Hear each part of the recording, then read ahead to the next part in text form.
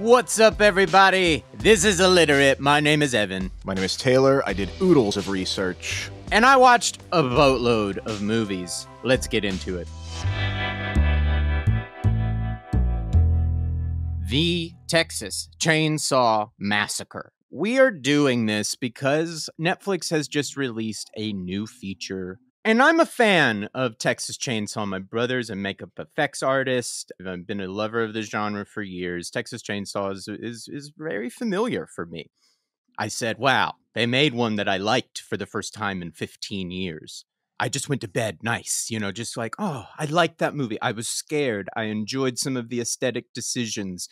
And I got up Saturday morning to the reactions, and the reactions were vehemently trashed online.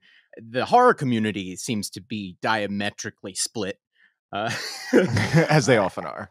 And immediately, before Illiterate pops into my head, I'm going, I need to watch the original. So I sat down with my wife. We watched the original. She had never seen it. It was a really great time. And I absorbed it in my modern adult grown mind. And then I went further and I watched the remake. And this is by Sunday night. And I realized that I've done all the work for an Illiterate episode, basically.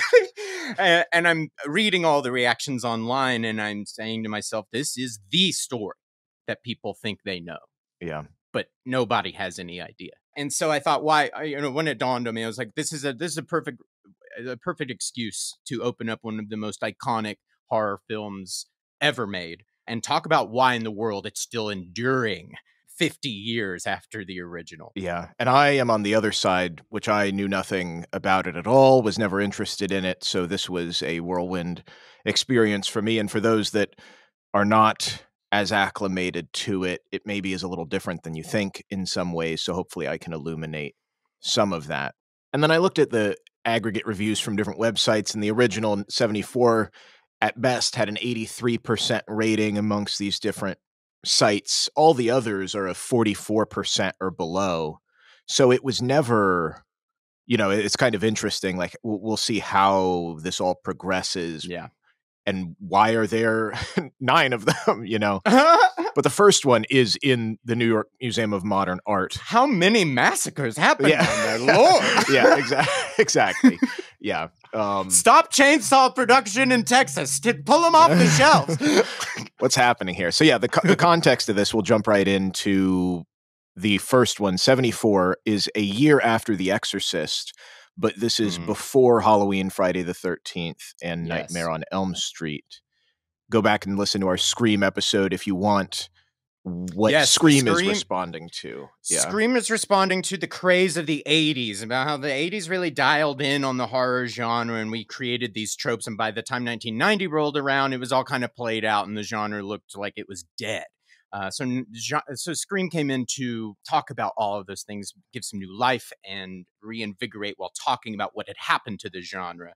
Yeah. What Texas Chainsaw really serves to do in 1974 is set up the 1980 craze. This is really the emergence of the crazed killer on a chase, like chasing a girl down the street had not quite been done in the way that it had been done in Texas Chainsaw. And that evolves in just a few years. It really takes its own metaphor shape in Michael Myers in 1978's Halloween.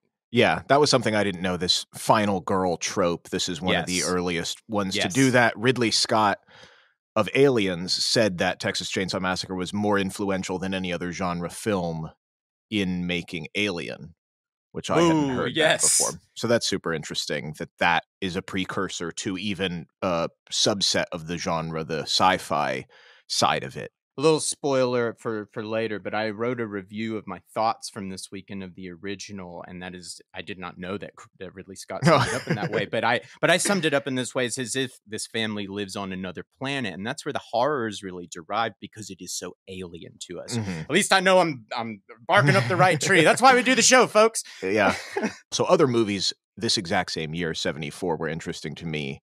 Think about genre and a cynicism or a nihilism. The Godfather Part 2 came out, which is the mob movie. Blazing Saddles, which is satire, Western comedy. Right. And Chinatown, which is noir nihilism. Wow, So all of those are also coming out in 74 because nation in turmoil, Vietnam War, oil crisis, the destruction of youthful idealism from the 60s. So I want to put a pin on just the shift that really is happening when you break into the 70s there. We have for the first time an unfavorable war in the United States.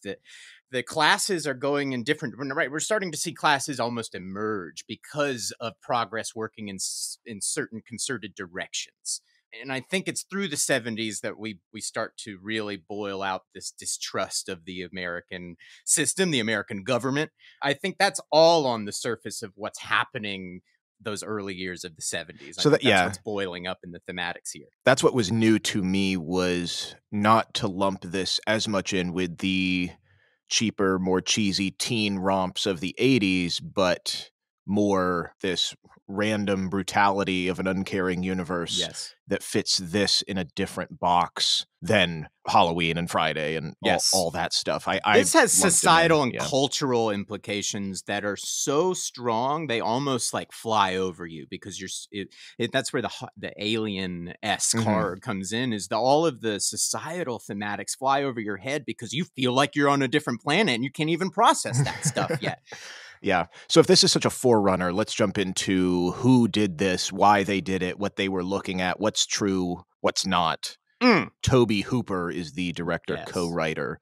In terms of the story here, there were different accounts because he had said different things, but I'll give the most common, prominent one. He had graduated shortly before, 30 years old, when this finally got put together.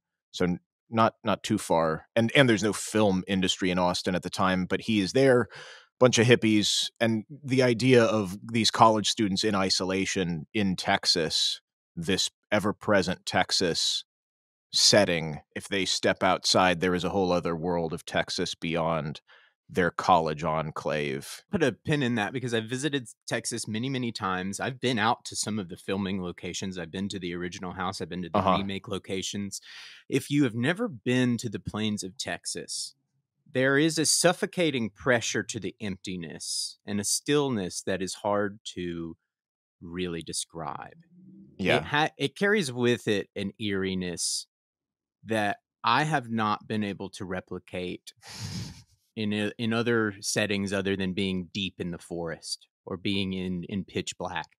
For anybody who's not been out there but has seen the movies actually do a pretty good job of just giving the tone of what it is like to be somewhere where time stands still. Yeah. And for Tobe Hooper and his long-haired hippie friends, they don't belong out there. Right. He had also witnessed some tragic violence. He was at University of Texas at Austin in August of 1966 during the sniper shooting situation, and he had watched a policeman get shot in front of him. So the apocryphal story of the origin of this, there was a big Christmas crowd at this department store in 1972, and he saw a rack of chainsaws, musing ironically to himself, that would be a good way to get through this crowd. Goes home. He said the zeitgeist blew through. This story came in about 30 seconds of all the characters and the thematics and what it meant and the hitchhiker and all of it. The other context, because I was just curious about this, all the other things going on in the world, we had mentioned Vietnam War and whatnot, but just like right what's going on in December of 1972, as he's saying the zeitgeist blew through. What the heck does that even mean? So Nixon had just... Thanks, Toby. Yeah. I'll set it straight for you. Nixon had just won re-election, but the Watergate burglars were indicted, and soon more and more was going to be coming out about what actually happened. Nixon had ordered this bombing on Vietnam, the Christmas bombing, to deflect scrutiny. It was also the final manned moon mission, so it's the end of the space age. Oh, wow. Yes. Also, December 23rd, there was this discovery of plane crash survivors in the Andes that had rocked news. They were there for 72 days. They survived. And then there was this really macabre confession that they credited all to cannibalism. They had to eat. Oh, my gosh. And it was, I mean, I'll post links to some articles about it. It's horrifying. It wasn't like they murdered people. It was people that had other people that had perished, but it was like, we have no food. We're in the frozen ice. So all of that happened in December while he's looking at the rack of chainsaws. Wow. Yeah, it's really all there on the surface, huh?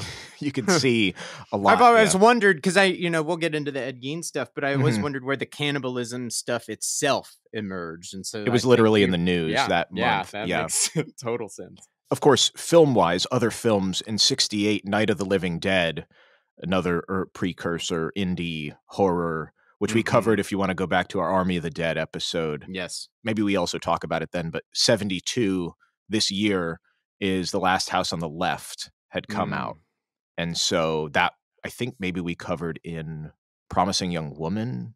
Oh, yeah. Something like that. But yeah, we talked about this stuff already. Woman in the Window? No, I don't. One of them. Yeah. Regardless, so I thought it was interesting that he had made a film that, oh God, it's still out there. When somebody said they saw it, he was like, burn it. Eggshells. Basically 3 people. It's this commune hippie house that sometimes it was improvised, no distribution. There's this strange otherworldly presence. And he said basically at these art houses, the second they turned on the projector, you saw the lighters turn on in the audience. People are just blazing it. But they had a good time. Yeah. So he realized with his co-writer, Kim Henkel, they both were like, the only film they can make without stars where the subject matter is the star is genre horror work. Mm-hmm. Literarily, they were, and this is directly, they had said they were trying to do sort of a post-60s Hansel and Gretel. Yes, yes. And go back to our Gretel and Hansel episode if you want what that's all about. They're watching culture at the time, and they're taking hippies. They're taking the misplaced hippies in Austin, Texas, and throwing them into an alien world.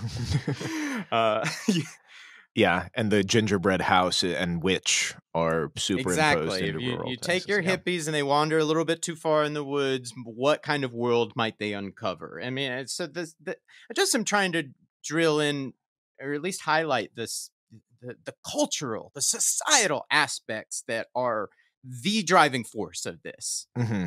I had seen also, interestingly, music. So there was a top 40 folk song because Hooper had said there was a song that he had heard, and then the person doing the article looked it up, and it was not timeline-wise actually what he must have listened to.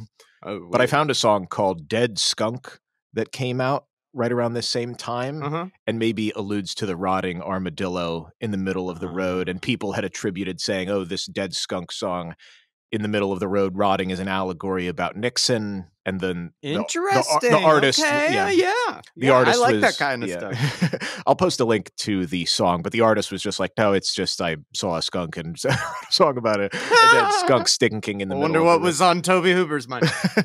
Yeah, so maybe it was that, but yeah.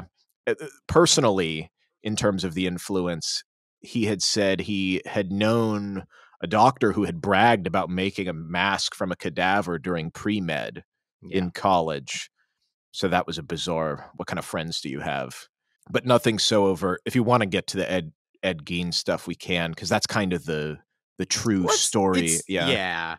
It's the part of it that kind of gets brought out. So nobody got murdered with a chainsaw. There was no massacre. And what I didn't realize there is an opening crawl that says this is a true story. And I looked at the original. They just lie. They just flat out lie. Yeah, the original poster says what happened is true. Now the motion picture that's just as real. 2 times in the poster do they say that it's true. False. So this is the first big America's most bizarre and brutal crimes. Never happened. Nobody is a chainsaw murderer. No. So Ed Gein was a killer in Plainfield, Wisconsin, active during the 1950s. He was more of a grave robber than anything, and fashioned things out of the bodies that he stole. He did murder, I think, just one woman. But 1 or 2 that, Exactly. But the thing that's really taken from this is his house and the things made out of human bodies. This penetrates cinema in a way that few people really do. The Silence of the Lambs is well based on him in terms of Buffalo Bill's character. Yeah. So this becomes one of the focal pieces of Texas Chainsaw when they go into the house and they see all the things made out of people's bodies. And then ultimately it makes sense when you are introduced to Leatherface wearing human skin. All of those things start to fit together. And then the cannibalism aspect fits right in. Then in the film, you see they almost have this strange economy. Where where the two brothers are the killers and the curators, and then the father figure is the cook. And then he that actually runs the store, the gas store where they sell the barbecue, which is supposedly made of people. And it creates this odd, strange economy. Right. But yeah, so the all of the Ed Gein stuff is really is all of the things made out of bodies, and that is in the house. Yeah, probably the loosest inspiration, because people would look at it and be like, "Oh, so Ed Gein killed people with a chainsaw," and it's like, right? No. Yeah, he was caught in '57. The other one that gets pulled into his name is there was a Wisconsin writer that was all caught in the news of this, Robert Bloch, and he incorporated the creepy mother relationship, because that was a big part of Ed Gein's story, into 2 years later his hit 59 novel Psycho, which then becomes the 60 film. But yeah, the mass. Well, and then there you can follow the genre thread off a different direction, because you could trace that line directly to Halloween, then directly to Scream. Yeah. So if Ed Gein is intrinsic to Psycho, Ed Gein is intrinsic to what horror became. Yeah, it is. It's just a shame, because I looked at it at face value, and it's such a misnomer, being like the lie that it's based on a true story. And then anywhere you look, you type in Ed Gein into YouTube, and then all the Leatherface, this and that. And it's like, it was a piece of his story, but also a bunch of pieces of other stories, and Tobe Hooper's weird medical student friend, and Hansel and Gretel. You know, it was a lot of different things. It's as much real as any movie you've ever paid to see. Yeah. Yeah. The way that this creative process was put together and these things emerge is no different than basically most films that are trying to say something about what's going on in the world. Yeah. And what they were trying to say was not well received at the start, to say the least. One of the things, just before we get to the weird distribution stuff, was the shock factor, because I hadn't seen it and I didn't know anything about it. There is not as much on-screen gore as you'd think it would be famous for. No. And even so, I looked at the rating system. There wasn't a PG-13 at the time, but Tobe Hooper was trying to go for a PG rating. Whoa, because it really? he said, because it was basically PGRX. Yeah. And He said, but in spite of all the cuts attempted, like he sent it to the ratings board and they gave him revisions, and he tried to get it to a PG, but it ended up getting an R. And this is in the 70s. So, you know, it's just because it's terrifying.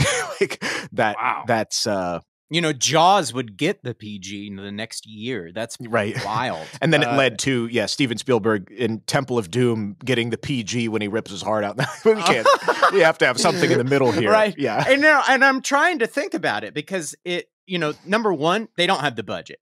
They do not have the budget to throw around a bunch of blood and have these effects and gore and skin and all that stuff. They really do not. So then number two, that implores them to be more creative. That implores them to make sure these scenes are leading up to an emotional crescendo to a point. Because if you're doing that, it doesn't hardly matter how much blood is in the scene if your audience is emotionally invested. So it becomes much more about paying attention to the wire act that you are walking instead of what it looks like.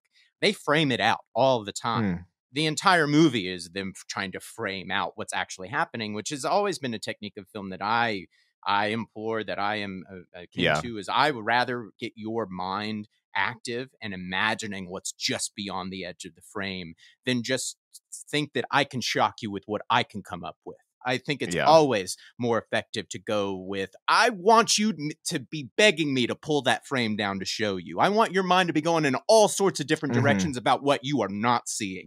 That's what happens in this movie. And it's still a movie about a cannibal. We're not saying it's not gory, but it's nothing like you would be thinking it is. Right. So that was new to me. So then with the distribution, Evan, this is one of the tasks he had me look into, because it's even little known amongst people that know things about the films.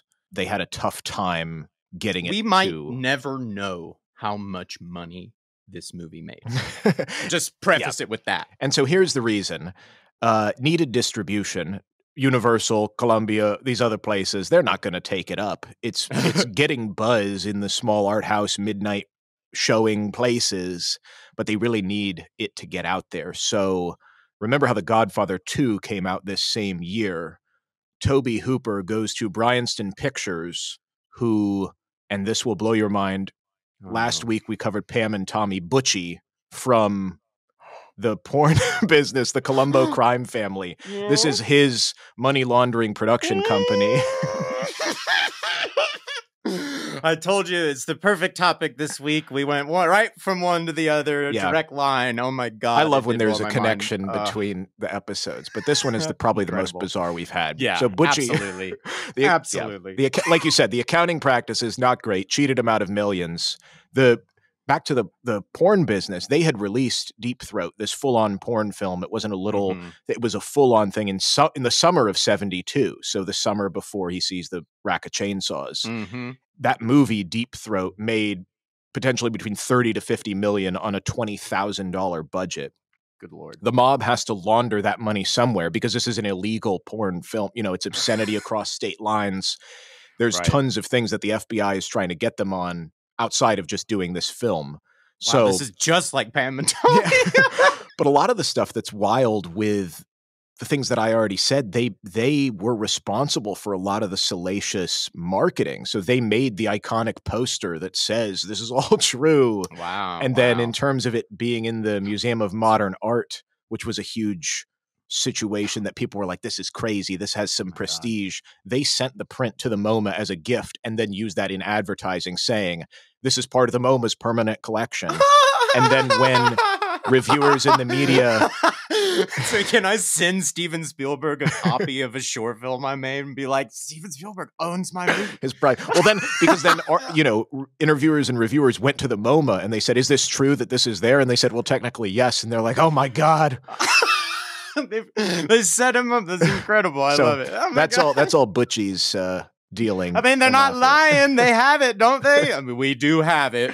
Yeah. So this business, the Bryanston Pictures, has tons of litigation that the FBI is doing. The business is crumbling. The investors on Texas Chainsaw Massacre sued them, but Bryanston was like, you don't have the balls to sue us. Eventually, in the mafioso way with the two tough guys on the side, eventually they go bankrupt because they were busted on the obscenity charges and they flee and you can't find them. And oh my God. It's a nightmare. So New Line purchased the rights in 83 and settled with the cast and crew for who knows what it was supposed to be, but some portion of what they should have gotten for it. Wow. And it was funny reading these articles from the FBI side. There was an FBI trainer that would use this as a bit in his training of new FBI recruits. And he would say, how many of you saw the Texas Chainsaw Massacre? 80% of the hands go up. And he says, congratulations, you sent $2.50 of your money to the Colombo family in Fort Lauderdale. So who knew? You supporting crime. Good job, you idiot. Oh man! So that's how this thing got out there. Blame the movie-going audience. Yeah, for that. But who knew? That's how it got out there. Nobody knows that. Most people that even adore this film have very little detail on that story, and it is absolutely insane that it could be the most successful independent film of all time. We will just never actually know because it was distributed by the legitimate mafia. Let's chuck right along to the rest of what the heck happens after this. Right. 9 films in total, a weird video game in the 80s. But part 2 was interesting to me in that it was a bit in on the joke, I guess, spoofing horror sequels because Halloween... I've seen it. I just didn't rewatch it for this, but I've seen it several times. Yeah. From what I saw, Halloween, Elm Street, Friday, they all had their franchises up and running by the time this sequel comes out in 86, over a decade later. So Tobe Hooper is still on it, right? And it's like how the generation sold out in the 80s. And the poster looks like The Breakfast Club. Yeah, and it's yeah. really strange.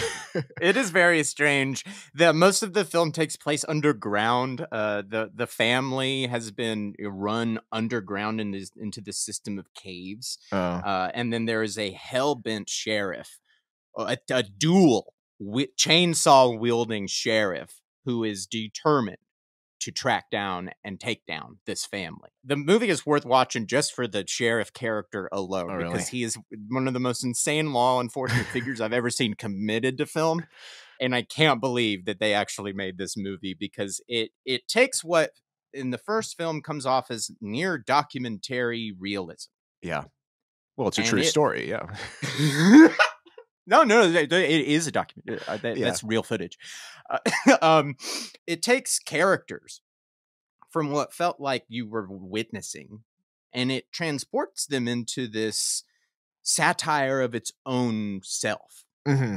Like you said, all of these other franchises have popped up, and they've claimed their stake, and they're building their audiences, and they're honestly, what happened with the original set up so much of these that it became time to almost talk about what had happened in a way. And that is kind of like underneath the surface of that film, is going like, what have we done with horror, guys?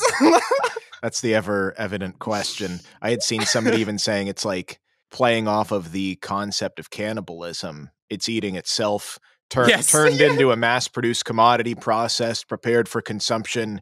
Here you go. Here's the sequel. Oh, that's beautiful. That's perfect. And I think it really capstones it with like the poster is obviously The Breakfast Club. And that alone starts to tell you exactly what the movie is truly saying. Mm-hmm. Yeah. So 90, 95, and then the 03 remake comes out. Let me just set something up for you. So there were several movies released in the 70s, 80s. So like, I'll just list them for you. Friday the 13th, It's Alive, The Last House on the Left, My Bloody Valentine, Sorority Row, The Stepfather. Are you familiar with all those? Yeah. Oh wait, of them, sorry. Yeah. That wasn't the 70s and 80s. That was the year 2009. You got me. I walked right into that one. All of those were remakes that came out in just 2009.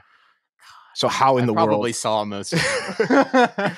So the first one that really was a failure, but in an interesting way, in 98, Gus Van Sant's Psycho remake, which was shot for shot, line for line. Like an identical recreation. And they're like, well, that didn't work because it didn't make sense, because it was like the 60s dialogue and blocking and all of that. So in a way, it's like, how do you reinterpret the themes again in a different way? So this is, you can speak to kind of the 03 remake starting the craze of this, of like, we're going to remake it and try to have something to do with the Iraq War instead of the Vietnam War, or who knows how any of them fit. Yeah. So when my wife and I finished the original, one of the first things that she said is like, could you imagine if they had a budget?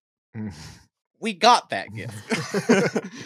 2003's Texas Chainsaw Massacre stands to ignite the craze that Taylor just talked about, but there's a lot going on in it that I think people really missed. I think a lot of those titles that you named, for lack of better verbiage, were unoriginal in terms of expanding on their property's original thematics, trying to dig a little bit deeper. This is where I actually think the Texas Chainsaw Massacre succeeds, and I think it's why it helps set up all of this. Is I mentioned earlier that the original film presents this type of economy of the family. That becomes central in the remake as the expansion. How is this possible? How does it work? It does a good job of not imitating or retreading, like they saw with the Psycho one. Yeah, they can't. Exactly. No, we don't want to do that. Yeah. So in terms of what it's trying to do for reboots in general, and this is across genre now. It started with this, but now we're doing it with superheroes on the billion-dollar franchises. It started right here, basically. Yeah. I think Scott Kozar and the team at Platinum Dunes and their development team was really doing the right work here in terms of how can we do this and please everybody without just trying to imitate, because that's not possible. Yeah. And especially with the budget and the production value that they had, they were never going to come back with something that looked like 1974 independent film. Yeah. So like, I think like you said, with you and your wife watching it saying, oh, it needs a bigger budget. This was $10 million. and made 80 million, but it could have stopped there. Like, if this didn't work, it could have ended there. You had mentioned Platinum Dunes as the production company, so I looked into that. That was another one of my tasks. This was Michael Bay and friends. Boom, baby. None of y'all saw that coming. And then it makes sense when you look at it. 2001 was when this company started. He had already done Bad Boys, Armageddon. And I love the idea behind this company. The idea behind this company was, let's do small budgets. The movie is the star, and we're going to give first-time filmmakers the support that they need to make a good movie. Well, it's also a lot of like how he got his start. So he gives a lot of his commercial and music video brethren. Yeah, their chances. That is exactly how they find Marcus Nispel, the director of the remake. He becomes one of the biggest music video directors through the 80s and 90s. Janet Jackson. He's worked with everybody. And just coincidentally, the cameraman that he buddies up to throughout his entire music video advertising career, none other than Daniel Pearl, the cinematographer of the original Texas Chainsaw Massacre. They call Marcus Nispel. He agrees. Marcus turns around, calls Daniel. He agrees. Daniel turns around after hanging up the call and goes, "What in the world did I just do? I just told them I would do it without even a second guess. I didn't even state my terms. I told everybody for 30 years or for 25 years that I would never do another Texas Chainsaw Massacre. I would never do it again." Yeah. He hated the production of that movie, was grueling and insufferable. And I won't go into, you can go, there are plenty of details about how awful the making of the original movie was. Just imagine throwing all those dead animal parts in a house, cooking it in 120 degrees and living there for 20 days. Yeah. He said he would never do this movie again. Just because Marcus Nispel is signed on, he goes, "Absolutely, I'm there." Boom, there's your team. Yeah. It is just in the counterpoint of this, because we already talked about it, but it's worth bringing up in this sphere, is another guy who did TV commercials. 2004, Zack Snyder does the Dawn of the Dead remake. Yes. Another horror remake. And now he's known as this flashy, over-the-top, stylized, started in commercials and music videos. So this is really where the reboot mania begins. Yeah, you could say that Marcus Nispel getting hired and the success of that helps Zack Snyder get hired to for do sure. that movie. That's incredible. That's absolutely, I think that tracks. And so we've got the name recognition of the original horror property with the upping of the CGI technology, saying, will that help the budgets? Will that help with the scares? So then just blasting through the mess of films that come after, and this is going to sound horrible on purpose, but 2006 is the prequel to the reboot that they've done. And 2013 is a sequel to the original redone. 2017 is a prequel to the original redone.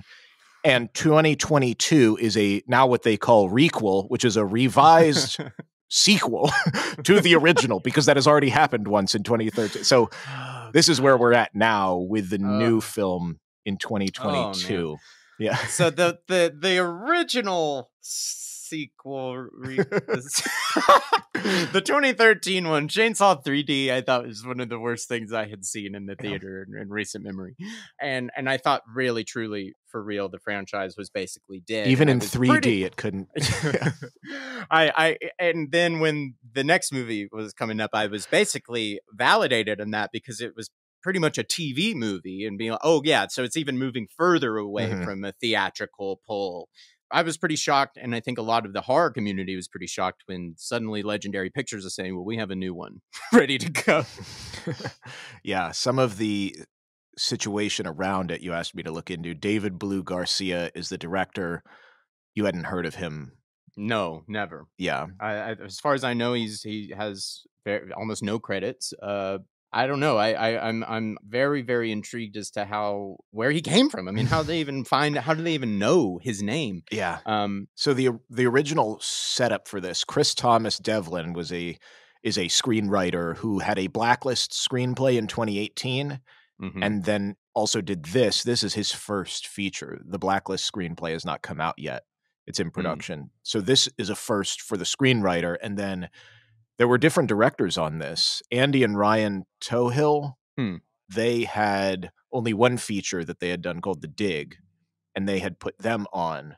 They're Irish, and they had several Irish actors, which are in the film. They filmed, and I don't know what this means for anything, but filmed in Bulgaria, not in Texas. So this was a foreign, not foreign filmed, but they had to recreate Texas in Bulgaria. Yeah. And legendary, and who knows, I couldn't find the details because they don't put this, but the original two directors, the twin brothers, were replaced a week after. They had shot for a week, and then they exited.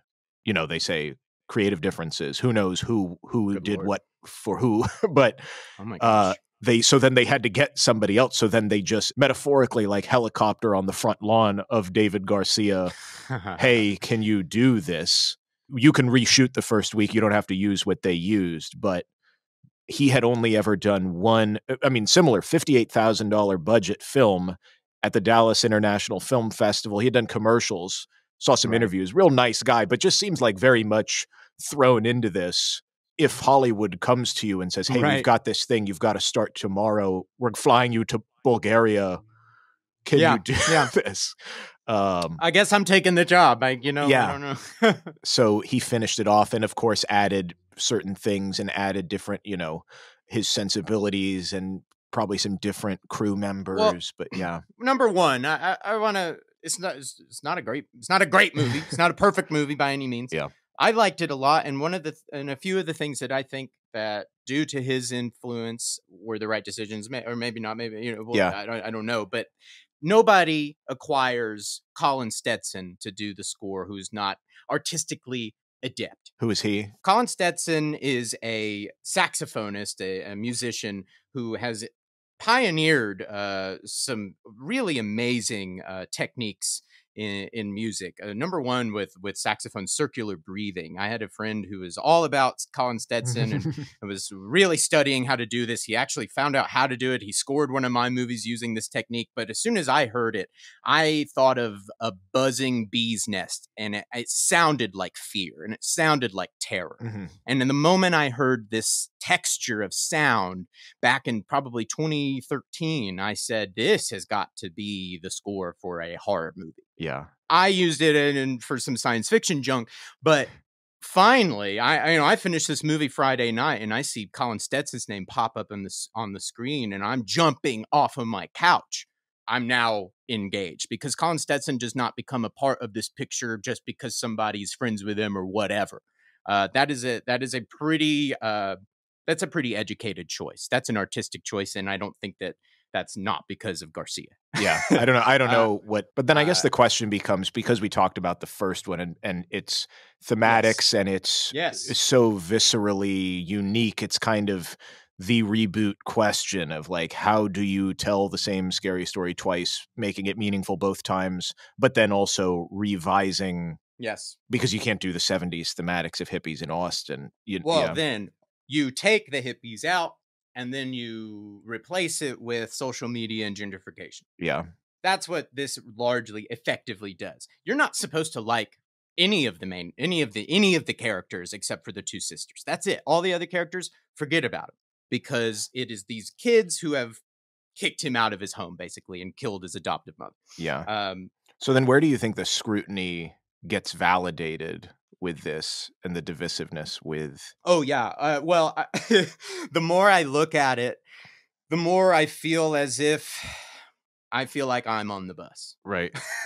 And for people who might not have seen this movie, the movie leads up to a climactic moment where all of these investors are trapped on a bus and Leatherface steps onto the bus with the chainsaw. And you can imagine what happens from there on out. But when I feel like I'm on the bus, I feel like my generation is on the bus. Yeah. What I would say is I think my generation could do a little bit better in the area of understanding how we can be the villains sometimes. Well, and that's also this very movie much. This movie does not necessarily like us. And if you know that going in and you're trying to understand what it is saying, then there might be more there to discover.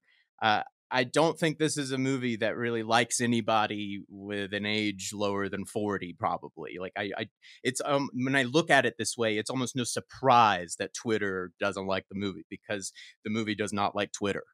The movie, like, Twitter is on the bus. that is really what I'm gleaning from everything, is like the reactions from this are like, oh, I hate the characters. Yeah, well, you are the character.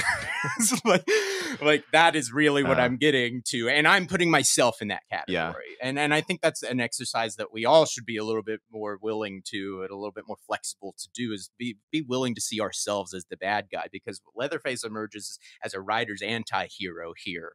And that's a hard pill to swallow for a generation that can be self-righteous at times. Yeah, because I think the first one, from what I understand, also that's the reason it's so provocative and shocking in 74 is because, well, you're going to side with the young people going out, not realizing they don't know what they're doing. They shouldn't be there. Yes. This town or this family has been... What you have in the original is a bunch of hippies telling a slaughterhouse professional that the new way they do it is better. Now, you get into the semantics of that conversation, and they're right. That's beyond the point. Yeah. It's looking at... They have a point with progress going in the right direction. What they do not have is empathy or compassion or tact for how they're telling the people who need to adapt and change. That's exactly what's happening in the new film. Yeah. I do wonder, my final thought with it is the question of, which is a whole, I mean, we bring it up all the time because we talk about adaptations and things, but like reboots as a whole versus doing something new, speaking to this, like bringing something back for the 10th time. You must know Poltergeist, the classic film from 2015 I'm talking about. Gotcha. I saw. No. I knew what you were doing. I saw that remake at the Plaza Theater Atlanta at midnight opening night, and it. So the original in '82 was directed by Tobe Hooper, who did this Steven Spielberg script, suburban life in the Reagan era, speaking directly to the '80s. The 2015 version, written by Pulitzer Prize-winning playwright Sam Rockwell's in it, Rosemary DeWitt's in it. It shows a downwardly mobile family for the mid-2000s. They're on iPhones and iPads. It's all pretty good, but was forgotten. Yeah. Maybe I'll check it out again. My thing being like forgotten immediately. Yeah. Didn't make a splash. And by that time it's coming out, we're so far into this horror movie remake that now, but what's really happening in the industry is they're looking to see how they can break out that formula into other genres. The horror is played out. What about superheroes? We can reduce Spider-Man, right? That's what's happening right then. Yeah. Texas Chainsaw taught them how to do that, basically. Yeah. So we'll see what comes of this one, whether it will be another Poltergeist 2015 or, you know. What I thought the remake and the prequel are missing the societal things. It's following a narrative pull. You did not see either working in Texas Chainsaw 3D or Leatherface, the TV movie. Thematically, almost nothing really going on. Right. And so that's where I'm left with the new one going, wow, okay. This movie is vehemently about something. But is it right? Not the point. Again, like are they right in the van talking about the new way they kill, in the original? The new way they kill versus the old way they kill. And you have a college student saying, but the new way is better, very insensitively to the person whose livelihood depends on that. Friday night, when I actually saw myself on the bus, I saw my generation on the bus, I saw referendums of things that the movie had a point of view. And it was actually talking about things that make up my world in a way that related to how the original operated. Is it like, does it feel like it's right out of that movie? No. Is it incredible? No. Is it a great movie? No. Yeah. Was it one of the best Texas Chainsaw sequels we'll ever get? Yes. And there it is. Oh, gosh. Thank you guys for sticking with us. This was a great one. I know I was super excited about this one, but let us know what you thought. Did you like the new one? Did you not like the movie? I'm on the bus. Are you on the bus? I don't know. Let us know what you are interested in. You never know when we'll do an episode based on that thing you want to know all about. So what are you excited about coming out? Reach out to us at ILLITERATE and get in touch with us. Let us know what you'd like to see an episode on. Make sure you rate us. Please give us a rating on Apple, Spotify, wherever you rate your podcast. Please give us a rating. It helps us out so much. If you're an avid listener and your eyes glitter every time you see our episode pop up on Friday, please share with a friend. that's how we get the word out, having you share with others. So, All right, everybody. Thank you so much for being with us, and we will catch you next week.